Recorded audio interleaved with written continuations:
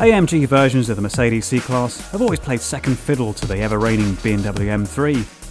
Sure, they had great engines, but dynamically they weren't quite sharp enough. However, the 6.2 litre V8 powered model was a massive step forward, and now there's a brand new one. And I reckon it's the one to have over the BMW. Here's why. Gone is the 6.2 litre naturally aspirated V8. This time we have a 4 litre twin turbo. It's quite a cleverly packaged engine. It's got what's known as a hot V.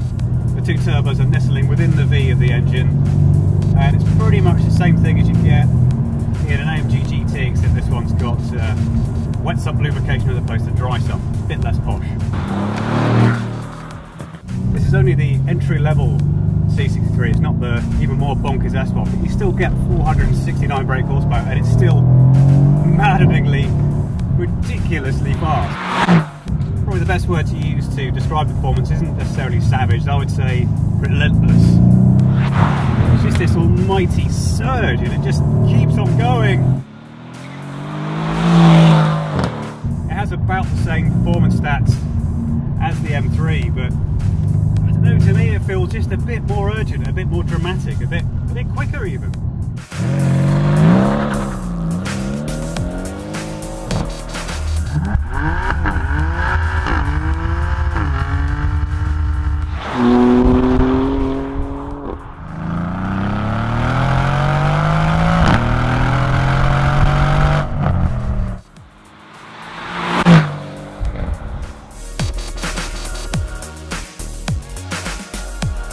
One of the best things about the current M3 is the way it looks.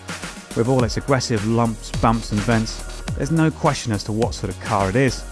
The C63 on the other hand, particularly compared to its predecessor, looks incredibly restrained. I wasn't a fan of that to start with, but after spending a bit more time with the car, I like that it's more subtle. If you want to fly under the radar, this is for you. In fact, you could almost call it a sleeper.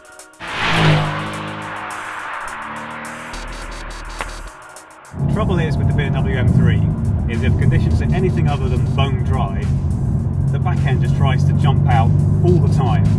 And that would be fine if it was manageable, but it's not, it snaps.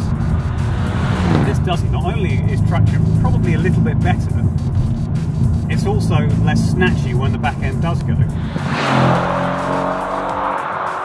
The BMW is a little bit like Patrick Bateman from American Psycho. He's talking to you one minute happily about Phil Collins, but the next thing you know, you've got an axe in your face. But this C63 AMG is a bit more like the Beast from X-Men. Sure, it's a savage when it wants to be, but the rest of the time it's friendly, and you get plenty of warning if it is about to go nuts on you.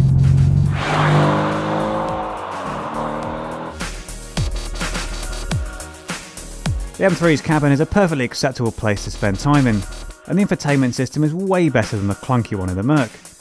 But it's a Stuttgart machine that feels like the more premium product. It's full of exquisite little details, fancy materials, and a set of amazingly comfortable seats.